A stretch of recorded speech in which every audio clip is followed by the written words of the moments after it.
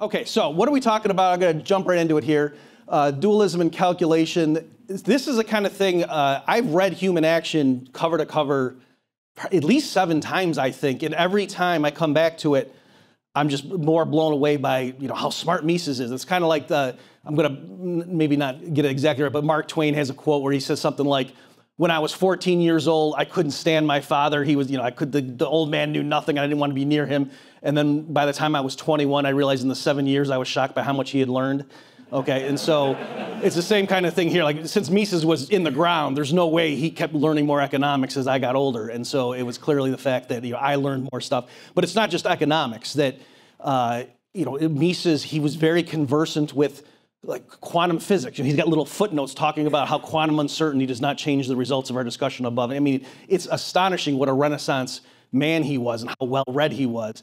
And you notice that just if you go through and read it. So let me just say at the outset here, I know, our movement just keeps getting bigger and bigger, and some of the earlier talks allude to that fact that I can even say for myself, so I went to grad school from 98 to 03, and in the beginning, it really was the case that a lot of people didn't know what the Austrian school was. Like, I went to this thing called the Austrian Colloquium. I went to NYU.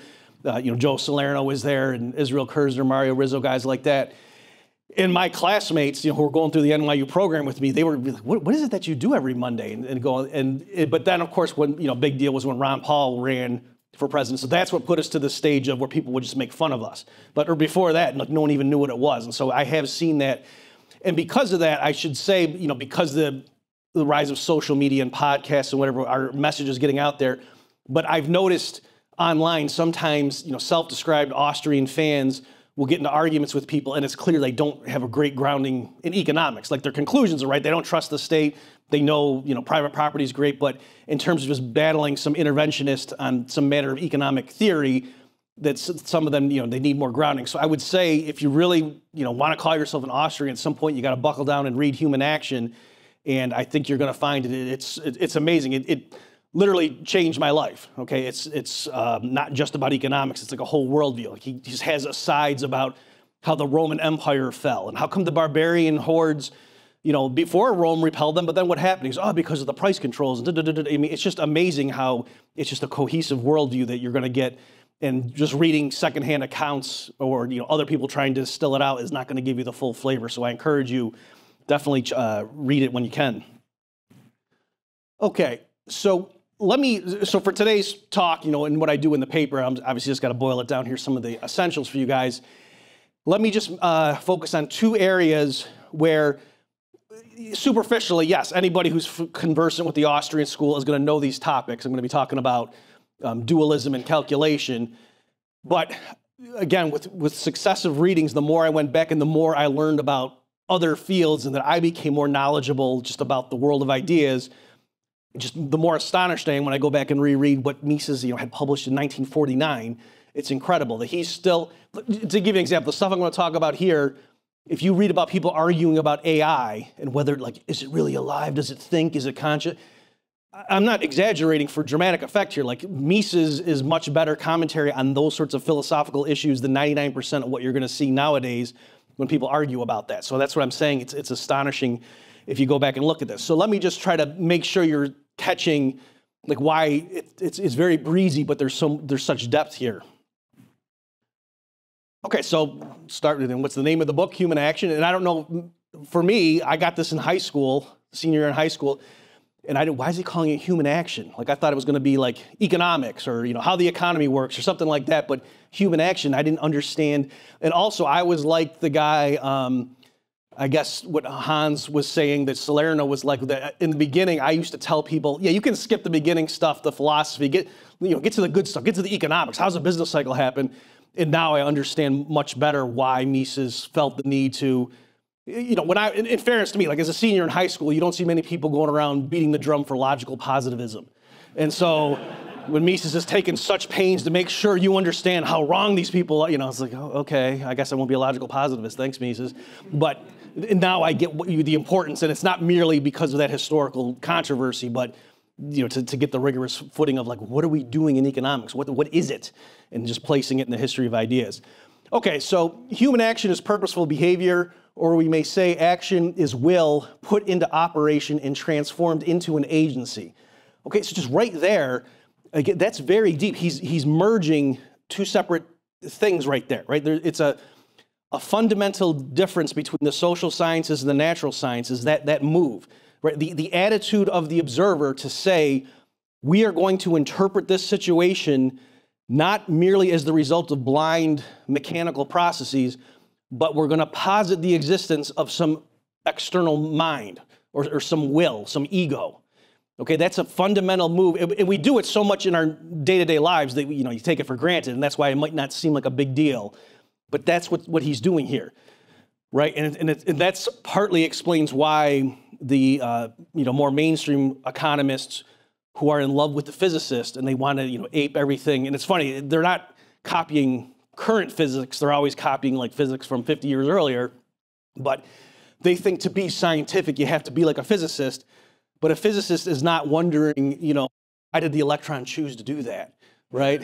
That's not what's going on there. Okay, and so I'm saying here we do have some insight into what is it to prefer and to choose and so forth. So it kind of explains why Mises thinks for economics or praxeology more generally, this attitude is appropriate and it's entirely scientific to proceed in this fashion. All right, I won't dwell on here. I'll give you some more quotes and then I'll dwell more on why this is such an important fundamental move here. Okay, reason and experience show us two separate realms, the external world of physical, chemical, and physiological phenomena, and the internal world of thought, feeling, valuation, and purposeful action. No bridge connects, as far as we can see today, these two spheres. Identical external events result sometimes in different human responses, and different external events produce sometimes the same human response. We do not know why. All right, and so this is coming out originally in 1949, and that I think sums it up still to this day. Right, there's been lots of progress in terms of experiments like you cut open someone's brain. Don't do this at home, but you cut open someone's and you're poking stuff, and they might remember something. Or there's really cool ones where you give somebody a choice, to choose the red ball or the blue ball, and then they go to pick, and the scientist can tell from the electrical signal which one they're going to pick before they themselves choose it, right? So there's lots of cool little things like that, but ultimately, there is some sense in which it sure seems like our minds influence the external world. And again, this is so obvious to us that we kind of just breeze past it, but if I were to tell you without context, if you didn't have me sit up here and you already knew kind of the context, but if I just said, I can control matter with my mind, you would be like, oh, shut up, get out of here. And I'm like, no, watch, ready? This is matter, right? This is made up of molecules and atoms, right? Protons, neutrons. I'm telling you, I'm doing this. Go ahead, give me the pattern you want, and I promise you it will follow the pattern you specify. There's no way that's random. I am controlling matter with my mind, right?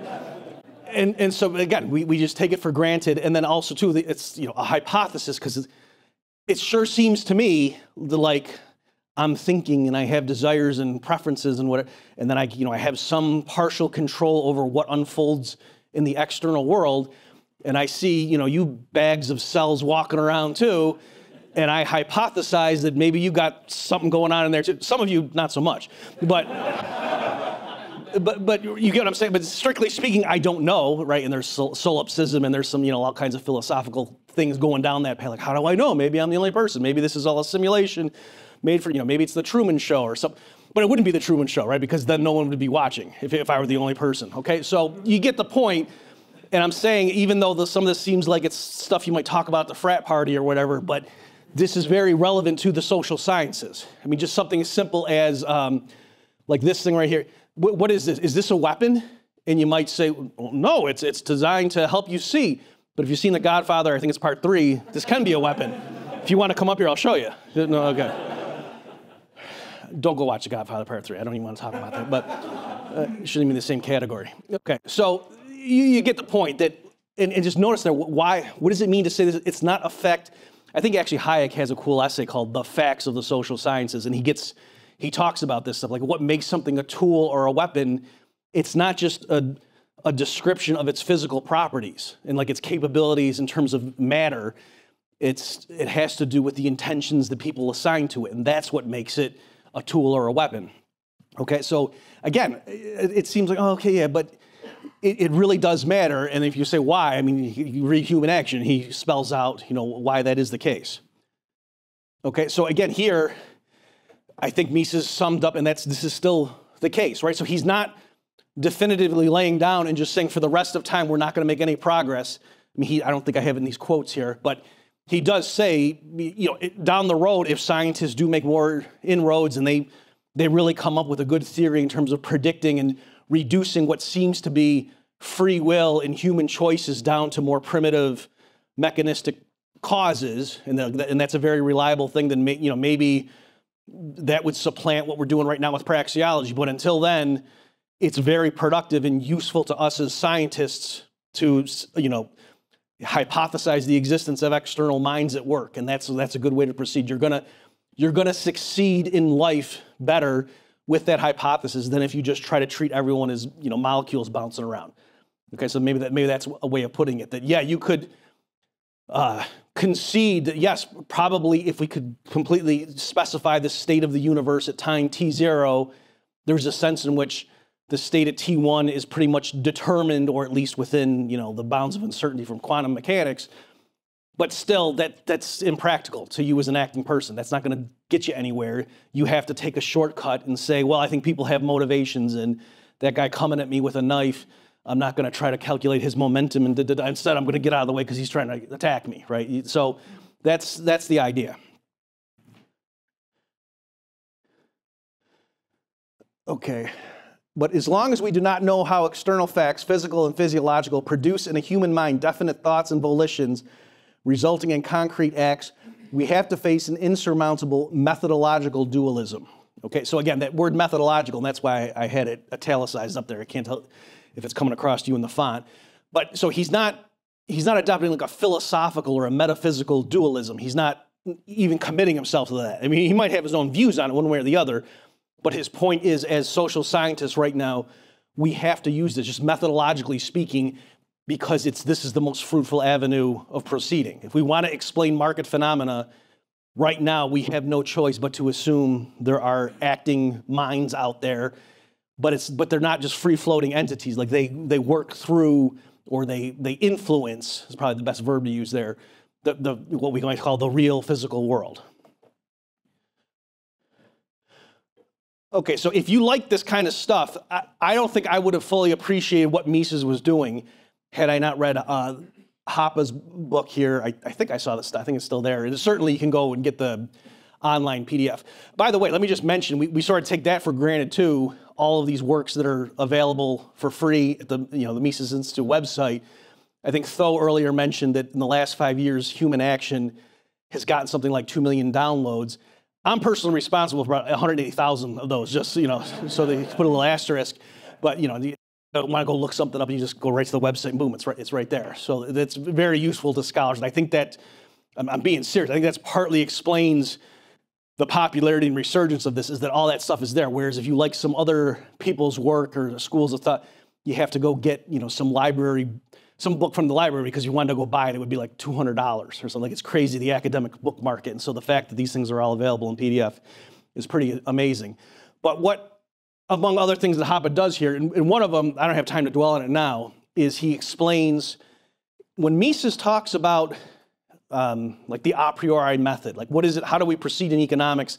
It's not like what we do in physics or chemistry, right? That you start out with axioms and then logically deduce certain propositions that are necessarily true so long as the original axioms were true and you didn't make a mistake in your deductive reasoning. And I think some people thought Mises was wagging his finger at everybody and saying, hey, you guys are all doing economics wrong, do it this way because I think it's better. And that's not originally what he was doing. Mises was just distilling down the method of good economists, like that had come before him and that he was carrying the torch with. And Hoppe has some great quotes in here that I haven't seen elsewhere from earlier classical economists and others, where showing their thoughts on methodology and that it's also the same thing. So it's not that this is some crankish Austrian perspective. this is how good economists described what it was they were doing. So that's in here. But beyond that, as far as the particular issue at hand, he says, all right, so there's some jargon here, but our mental categories have to be understood as ultimately grounded in categories of action, and as soon as this is recognized, all idealistic suggestions immediately disappear. Instead, an epistemology claiming the existence of true synthetic a priori propositions becomes a realistic epistemology. Since it is understood as ultimately grounded in categories of action, the gulf between the mental and the real outside physical world is bridged. As categories of action, they must be mental things as much as they are characteristics of reality. And then here it is, for it is through actions that the mind and reality make contact. Okay, so maybe I'm overselling it by saying Mises solved the mind-body problem, but he certainly circumscribed it, right? Like I'm saying that's what it is. If you're familiar from other areas of people talking about the mind-body problems, and that's what the action axiom is. It's linking your immaterial, intangible mental states, if you will, with the physical movements of your body. Right? What does it mean? You know, you see someone, there's a glass of water, and someone, actually, look at this, look at these props. You go like that, and then someone goes like that, and you could say, why is he doing that? And you say, oh, because he's thirsty. Okay, so as trivial as that is, there's a lot packed into there. You have to assume that you know there's something that has desires, right? To talk like that. Like if you saw a waterfall and it was doing, you wouldn't say, oh, the ground is thirsty, right? No, you would be using like F equals ma and gravitational constant. Like that's the way you would describe that. But to see me doing that with the water bottle, you say, oh, because he's thirsty. There's a lot packed into there. That you assume there's some kind of being that has desires. And you're also assuming that I know water quenches that, right?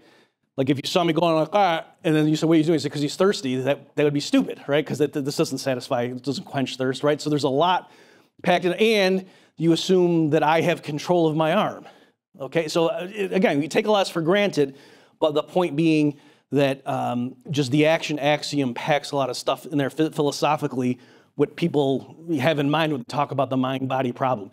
Just to show you why this is still relevant, I was listening to a podcast recently, and the person, it was like a computer scientist guy, and he was explaining why he thought the standard Darwinian account doesn't adequately explain the consciousness. Okay, so whether you don't need to agree with the guy's point here, but I just want to show you the relation to this. And so the idea was, I'm paraphrasing, but the idea was, if you're a materialist, so really what the guy was trying to do was to show you can't just be a materialist. Like that's incoherent. You can't explain human consciousness if you're a strict materialist. And his point was, if you're a materialist, first and foremost, and you think that's like the reality and anything else is just kind of epiphenomena is the word they use, then that means you think, okay, I could tell a story that's looking like at the atomic and molecular scale of, there's the Big Bang, and then this happened, and the Earth formed, and then there's a pond, and lightning hits, and then the first cell, and then there's DNA, and there's all this, there's random mutations, and so forth. And I could tell the whole story going from, non-life up to all the species and stuff we see around us and human beings walking around and whatever. And I would never have to talk about consciousness or the ego, right? I would just be talking in physical terms about atoms bouncing around. And so then, and they would you could tell the story that way, right? If you were just a strict materialist. And then his point was, so what role is consciousness playing in there? Like there would be no reason, no evolutionary advantage if you could tell the story without it. And so anyway, so he was just going through, and that's why he thought that was a self-defeating path to go down. But whether you agree with that or not, I'm just saying these insights are still relevant in all these debates about AI and so forth today. Okay, let me now jump in. I don't have much time left before I turn it over to Jeff here. Another area where, again, we talk about the socialist calculation problem, the things that, how is it that profit and loss accounting work in a market economy? But it's a lot deeper and richer than you may realize. Let me just try to, in these last few minutes, illuminate some of that. Okay, so Mises starts out, and he says, the gradation of the means is like that of the ends, a process of preferring A to B. It is preferring and setting aside. It is manifestation of a judgment that A is more intensely desired than is B.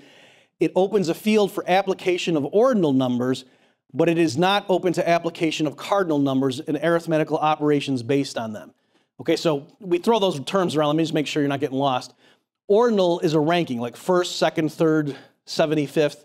Those are ordinal numbers, whereas cardinal are, 1, 2, 3, but also 7.942, 15 17ths, right? Like those are cardinal. So it makes sense to say what's 2 plus 5. It doesn't make sense to say what's second plus seventh, right? It's not that if you took the second most highly ranked thing and the seventh most and added them somehow or combined them, they'd turn to the ninth most highly ranked. That doesn't make any sense. Whereas to take the number 2 and the number 7, add them, it turns into the number 9. Okay, so that's what he's getting at. He's saying just pure choice itself, human action as such, leads to an ordinal ranking of things, at least in principle, right? Like when a person chooses one thing over another, he preferred the first thing to the second thing. That's what you can conclude that. But you can't say he prefers the first thing 37% more than the second thing, right? You can't bring in arithmetic. Okay, and then going along with that, he says part of the mistake that going back to Aristotle and up even through the classical economists, like even the great ones, people, it was assumed, first established the magnitude of value proper to goods and services by an act of measurement and then proceeded to barter them against quantities of goods and services of the same amount of value. Right? So he's saying that's what people had in mind, and he's saying that's wrong. Right? There was this assumption, I guess, again, going back to Aristotle, like if 2 items exchange in the marketplace, like 10 potatoes for 13 apples, that, the amount of total value in the 2 of those must be equal, and that's why they traded. And then, and proceeding from there, at least if the trade was a fair one, or they might have caveats, but that was the idea. They thought that people must have some kind of yardstick of measurement of value, and that's what we're trying to, as economic theorists, isolate. And you even see this to this day, even with fans of the free market, right? So I think George Gilder had a book that came out, and then Steve Forbes had a book where, and you understand where they're coming from, where they're complaining about government fiat money inflation and how it's debasing the dollar, and they'll use phrases like, money is supposed to be a measuring rod, but it wouldn't be a very good meter stick if the government could just make it get longer or shorter, right? So you get where they're coming from, that if you're trying to do your accounting and every year the dollar gets weaker, well, that screws everything up. And that's true insofar as it goes, but then they're kind of making the opposite mistake of thinking to be good, money has to be this fixed measuring rod, just like, a foot is 12 inches, period. And that's, I can't get into it now, but that's wrong. If you think of it like that, you're missing the point. Okay, and that's what Mises is getting at here. Okay, so how's this? Our civilization is inseparably linked with our methods of economic calculation. It would perish if we were to abandon this most precious intellectual tool of acting. Goethe was right in calling bookkeeping by double entry one of the finest inventions of the human mind. Okay, most people, if you grabbed them and said, what's some of the finest inventions of humanity? They might say fire, they might say, the show Seinfeld, they might say other things. Probably they're not going to say double entry bookkeeping, right? But this is to show just how critical Mises thought. In fact, I think I have it in here. Yeah. It was cognition of what is going on within a world in which action is computable and calculable that led men to elaboration of the sciences of praxeology and economics. Economics is essentially a theory of that scope of action in which calculation is applied or can be applied if certain conditions are realized. And here you go. No other distinction is of greater significance, both for life and the study of human action, than that between calculable action and non-calculable action. Modern civilization is above all characterized by the fact that it has elaborated a method which makes the use of arithmetic possible in a broad field of activities. Okay, so this is something that I didn't catch until I was working on my book Choice, if you're familiar with that. And that jumped out at me. Like I knew, calculation, how to allocate resources. But here he's saying civilization itself, like our ability to use arithmetic in all sorts of areas, critically depends on what we call economic calculation. All right, the use of money prices. Okay, so I'm assuming you guys know where it comes from. I don't have time to get into it, but that's the idea, right? So it's not just that, if you want to have high economic growth or something, or not squander your oil resources, you want to have a profit and loss accounting, you want to have market price.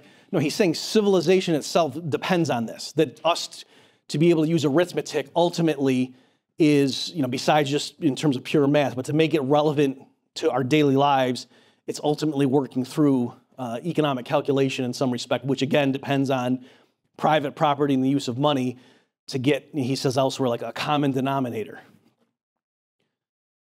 Okay, so this comes in,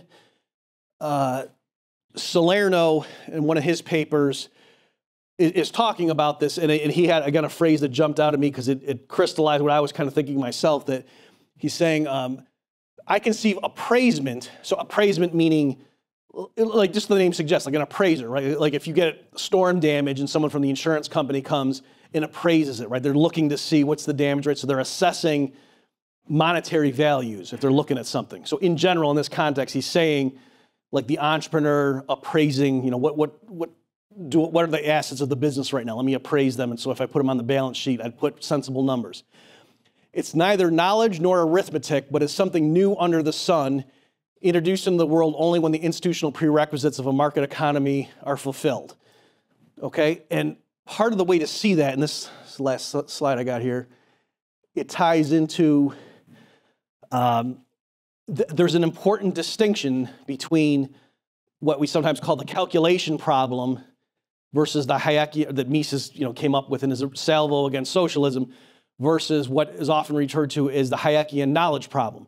So they're both important things, and I want to be clear, like what's so-called Hayek's knowledge papers, those are excellent, especially if you're going into like a PhD in economics.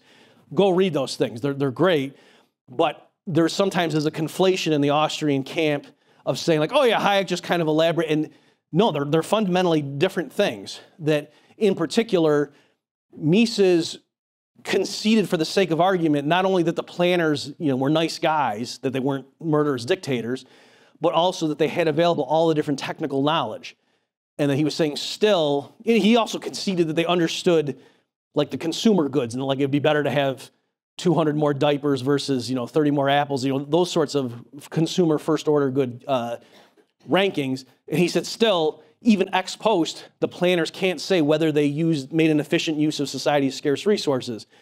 And that's a totally different thing from what Hayek was saying about a lot of the knowledge is tacit and it's dispersed around, and the planner isn't able to mobilize it.